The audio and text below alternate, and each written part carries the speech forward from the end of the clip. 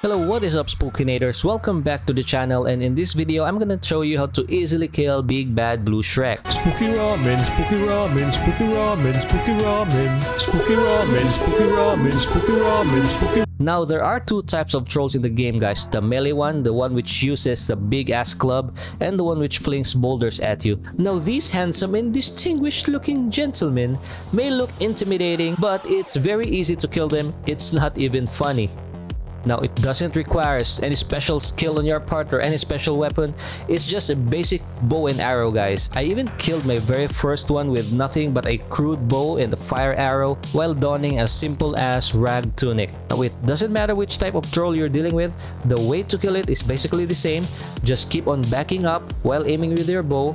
And don't use sprint, because that way you'll use twice as much stamina, and you need those in case the troll manages to keep up to you, in which case you'll just have to sprint for a short burst, just enough to gain a little bit of distance. And even if you run out of stamina, don't panic. Just keep on moving, just keep walking, just keep walking, just keep walking. Now as you can see here, even if you manage to close the gap, because he does this winding up animation, the moment he slams his club at me, I'm no longer there where he's targeting me because I just kept on moving. Now the same principle applies to the boulder flinging troll. Just keep on walking.